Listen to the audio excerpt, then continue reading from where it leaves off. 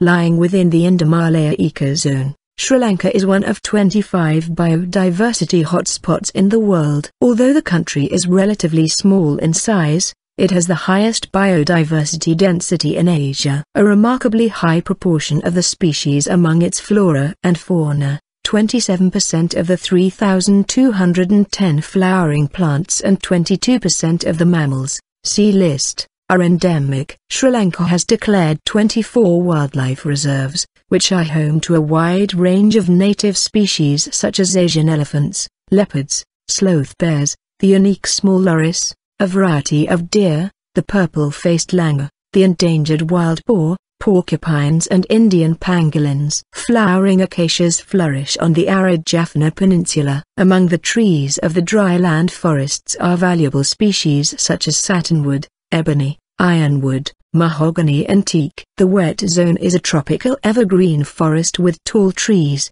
broad foliage, and a dense undergrowth of vines and creepers. Subtropical evergreen forests resembling those of temperate climates flourish in the higher altitudes. Yala National Park in the southeast protects herds of elephant, deer, and peacocks. The Wilpata National Park in the northwest, the largest national park, preserves the habitats of many water birds such as storks, pelicans, ibis, and spoonbills. The island has 4 biosphere reserves: Bandla, Harulu Forest Reserve, the Kanaliya Dediagalanakayadniya, and Sinhara. Of these, Sinhara Forest Reserve is home to 26 endemic birds and 20 rainforest species, including the elusive red-faced malkoa, the green-billed kukul and the Sri Lanka blue magpie. The untapped genetic potential of Sinhara flora is enormous. Of the 211 woody trees and lianas within the reserve, 139, 66%, are endemic. The total vegetation density, including trees, shrubs, herbs and seedlings, has been estimated at 240,000 individuals per hectare. The Minaraya National Park borders the Minaraya Tank, which is an important source of water for numerous elephants, Elephas maximus, inhabiting the surrounding forests. Dubbed the Gathering, the congregation of elephants can be seen on the tank bed in the late dry season, August to October, as the surrounding water sources steadily disappear.